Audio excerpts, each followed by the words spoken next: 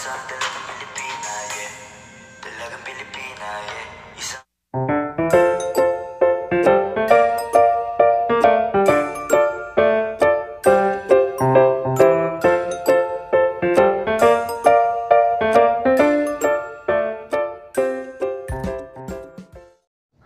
welcome back to my channel. Sa mga hindi pa nakapag-subscribe, mag-subscribe na kayo guys sa channel ko. And don't forget to hit the bell button to notify you on my next video. So guys, ang panahon ngayon ay sobrang init kasi nga summer na sa Philippines. So mostly yung mga tao pumupunta sila sa mga beaches, sa mga resorts. Kaya punuan yung mga resorts ngayon kasi yung mga tao gusto magpalamig.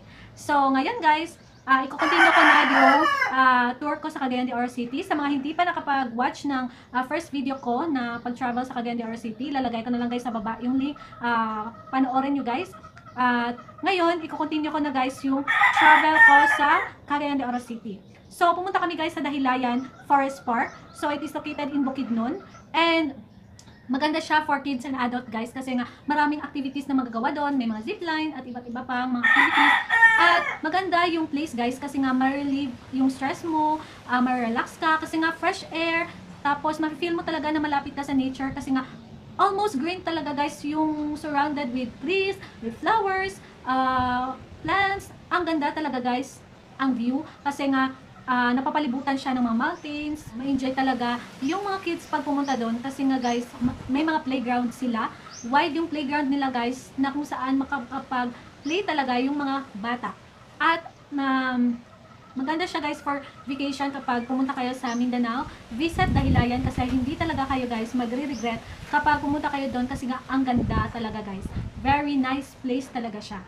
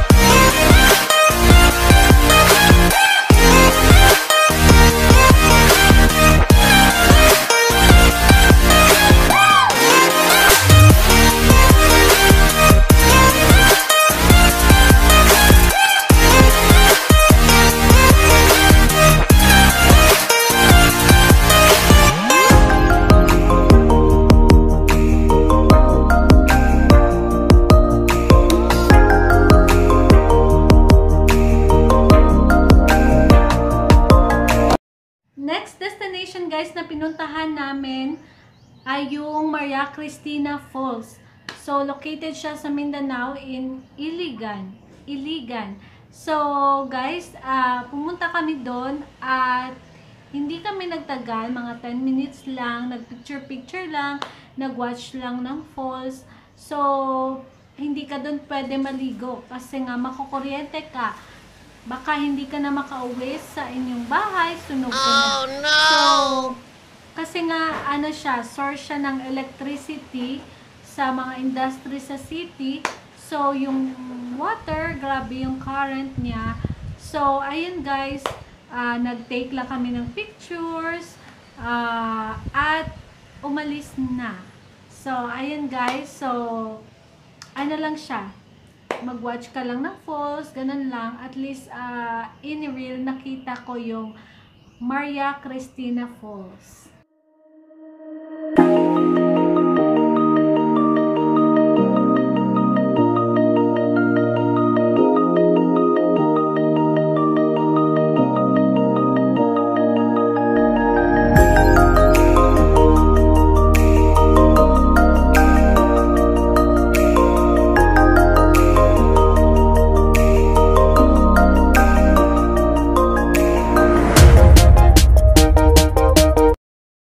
Last destination guys na pinuntahan namin ay yung Tinagong Falls or Hidden Falls.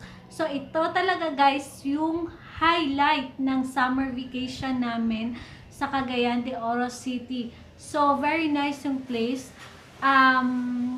Kaso nga lang, bababa ka pa guys. Pero worth it kapag nasa baba ka na guys. Kasi nga, parang ma-refresh talaga yung feeling mo. Ma-relax ka talaga kapag nakita mo na yung falls. Grabe. Ang sarap maligo guys. So, watch this video guys para malaman nyo at makita nyo kung ano yung tanawin sa Tinagong Falls.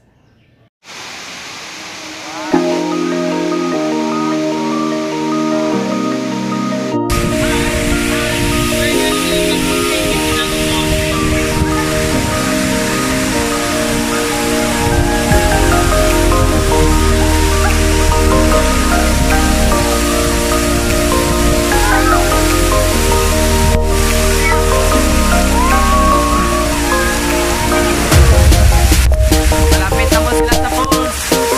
Here comes the falls.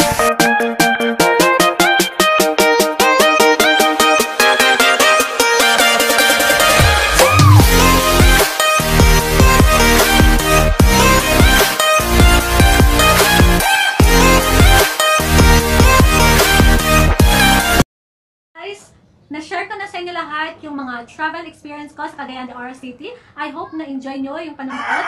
At kung may mga plan man kayo guys na pumunta sa Mindanao, sa Cagayan de Oro City, at least may mga ideas na kayo or location na mapupuntahan nyo na ma-enjoy kayo kasama yung family nyo and friends. So guys, comment down below and you can share this video to your Facebook account.